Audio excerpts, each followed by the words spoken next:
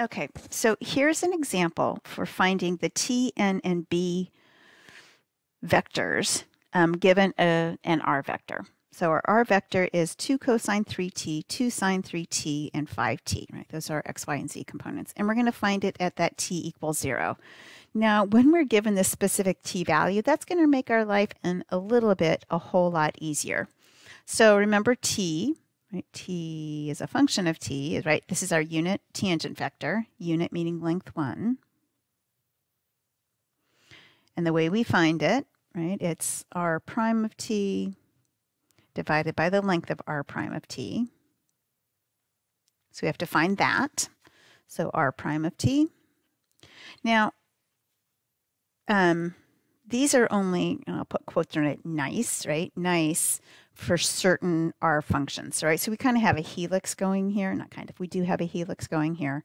Helixes are nice to find the unit tangent vector. Other things, right? This dividing by the length can be super ugly, especially when we go to find n, because for n, we have to do the derivative of this t. So first, one thing at a time. Let's find t. So we need the derivative of r to start with. So a little chain rule on the inside, so the 3 will come out. So I'll get a 6 and then negative sine 3t. And then I'll get a 6 cosine 3t and a 5. Right? So there's r prime. And now we need the length of r prime. And you're going to see why only certain things are nice.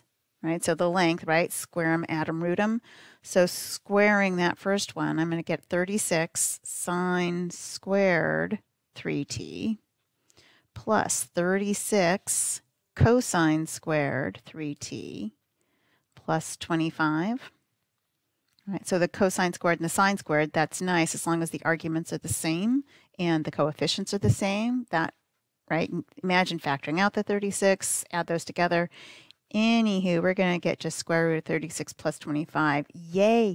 That length is constant. That's what makes our life easier. And I'm not trusting myself today to do arithmetic, so square root 61. Okay, so my t vector is 1 over square root 61 times r prime vector. So negative 6 sine 3t, 6 cosine 3t, and 5. Okay, so there is the unit tangent vector.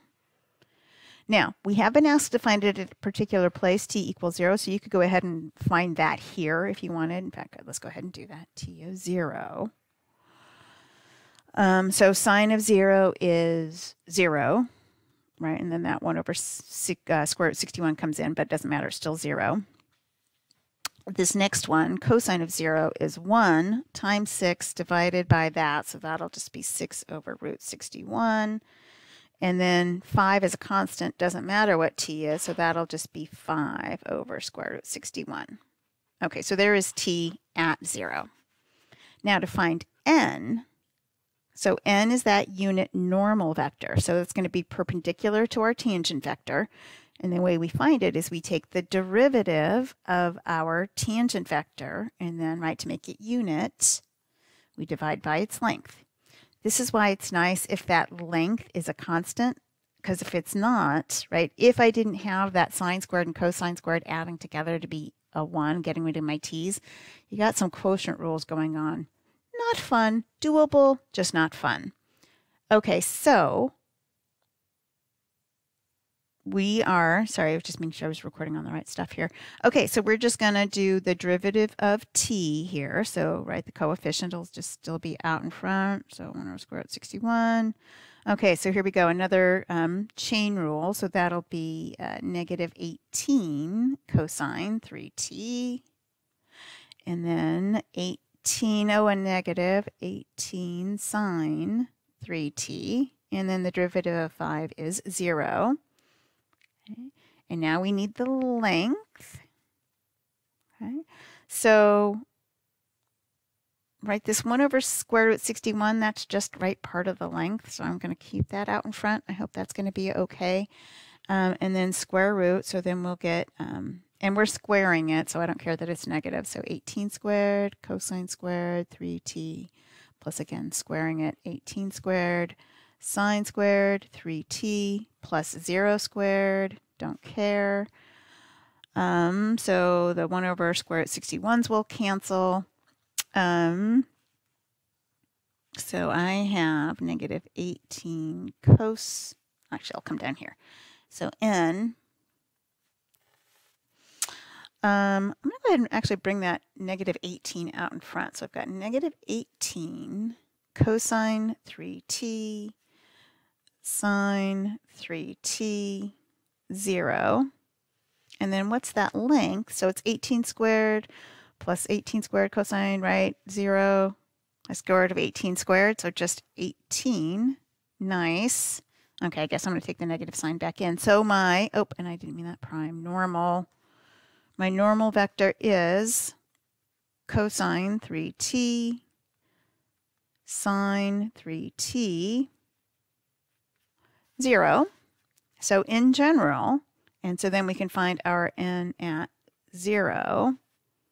Cosine of 0 is 1, sine of 0 is 0, and 0 is 0. So there is your normal vector at time equals 0. I'm going to put a box around this. This is it in general at other times. So then to find the binormal vector, so b, this is just t crossed with n. And so we don't have to take the derivative anymore, so we can go ahead and use our numeric versions. Okay, so we're going to go grab t at 0 because we're just really interested in that one particular point. You could do it generically, right, with your, right, you could find b as a function of t, but since we don't really need it, right, the question that was asked was we were supposed to find it just at 0. So we're going to do the easier version, but you could do it and find it just as a function of t, right? So we're actually going to find it at t equals 0. Okay, so I, j, k, t is 0, 6 over root 61, and 5 over root 61, and then n is 1, 0, 0. Okay, so I hat, what do we get? 0. And j, I get 5 over root 61 minus 0. And k, I get, I've been gardening, sorry, negative 6 over root 61. So my binormal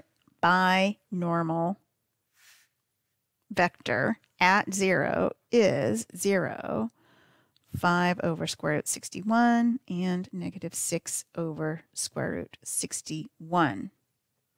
Okay, so when you think about it, so t, see if I can zoom out. So at time equals 0, your t vector, right, is pointing in the direction of motion, right? That's your tangent.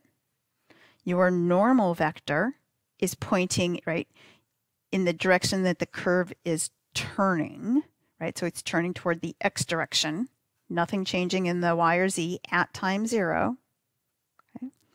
And then this binormal is just the cross product, so it's perpendicular to both n and t.